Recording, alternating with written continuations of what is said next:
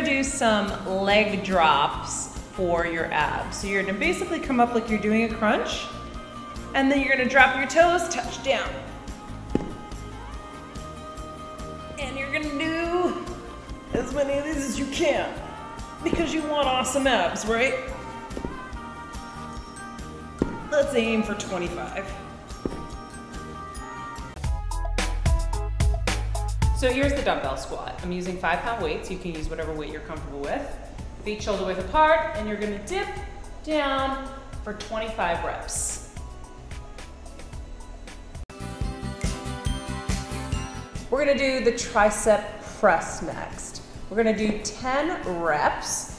You're gonna raise your arms up, and you're just gonna bring them slowly down and up.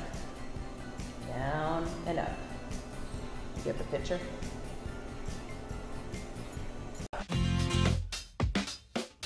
Standing posture curls. So you're gonna take your weights and you're just gonna lift them up like bicep curls, but you're using your posture and your core a little bit more. So here we go.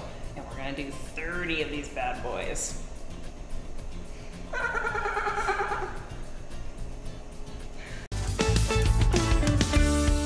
Deadlifts. Keep your knees slightly bent. I think that's the one thing I always used to forget to do, and it actually causes injury, so be careful. Knees slightly bent, and you're just gonna dip down, and you're gonna come back up. Do 15 of these.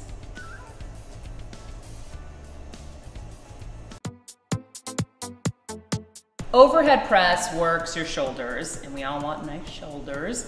So you're gonna take your weights, whatever weight you're comfortable with, stick your chest out, and go up. Ooh, that was a little crack. All right, we're gonna do 10 of these.